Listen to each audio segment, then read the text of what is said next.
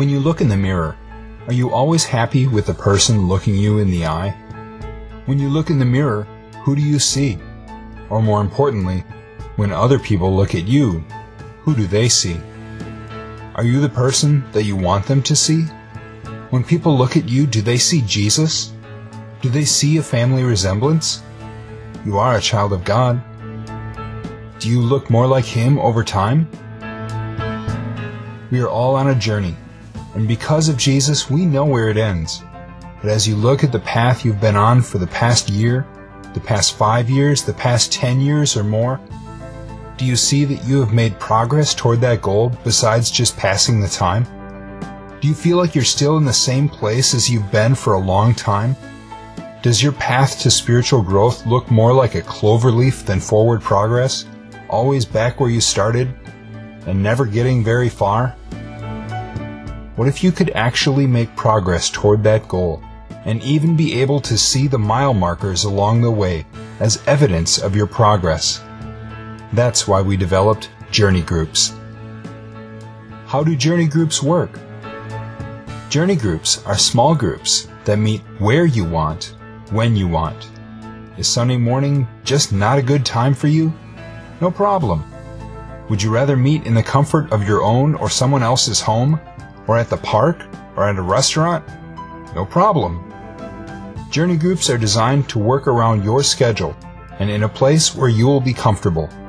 Even shut-ins and those who are hospitalized for several days, weeks, or months can participate in Journey Groups. They focus on spiritual growth, not just Bible study. When you attend your Journey Group, you'll leave every time as a different person, constantly growing in noticeable ways. You'll make and strengthen great friendships with people who will be there for you in good times and bad, not just once a week. When you're part of a Journey Group, you will never be forgotten or slip through the cracks. And over time, you will make more and more great friends that you can look forward to seeing on Sunday morning or at other church events or other times in the community. Each training session begins with a discussion of what you read over the past week. All participants will agree on a reading schedule and read a portion of Scripture in between sessions at home. Groups will then ask a few practical questions to discuss how they were able to grow closer to God through that reading. Next, the leader will present the training topic for the week, which can take a variety of forms, from reading a practical article to watching a video clip. Afterward, the group will discuss how to train other people, including other Christians, their children, non-Christians, and other Christians who disagree with what we believe. They will be given practical answers to life's difficult questions. Next, members of the group will get a chance to share how they worshiped over the past week, not just on Sunday morning, but ways that they were able to worship God through service to their families, co-workers, or others. This is a chance to celebrate the opportunities we have to show others God's love and goodness. After that comes a time of confession and forgiveness. Participants will look at a handful of questions and think about the past week. They will have a chance to confess their sin to each other and lift the burden of guilt from their consciences. And then, because God has made us all priests or mediators, we have the opportunity to pronounce forgiveness to each other. Obviously, these groups will agree to complete confidentiality of everything discussed, but in the process, you can expect to find freedom over time from any of the sins that have plagued you for so long. And even those you continue to struggle with will be met not with guilt, but forgiveness and a fresh start every time. Next comes a time of strategy, looking at how the training that you've received will change your life from the moment you leave that day onward. The group will also plan service activities together for the church and community, using opportunities that sound exciting to the members of the group using the gifts of the group members, instead of being told what to do. They finish by sharing their concerns with each other and praying for each other's burdens, and then discussing whom they can invite to the next Journey Group session. What does a Journey Group look like? Each Journey Group begins with 3 people. Unlike most Bible study groups, Journey Groups are gender-specific. Each group will either be all men or all women. Let's face it, especially if you're going to be confessing sins to each other, you'll be a whole lot more comfortable when it's just the guys or just the ladies. This way, You also don't have to worry that your spouses are getting a little too friendly with that other person in their journey group. The powerful friendships you'll develop in these groups are so strong, it just wouldn't be appropriate to have that tight of a friendship with someone of the opposite sex that you're not married to. We've also committed to helping groups stay in touch with each other throughout the week, not just once a week. We're serious about developing a deep sense of community because that's what God wants for His people. Journey groups are designed to multiply.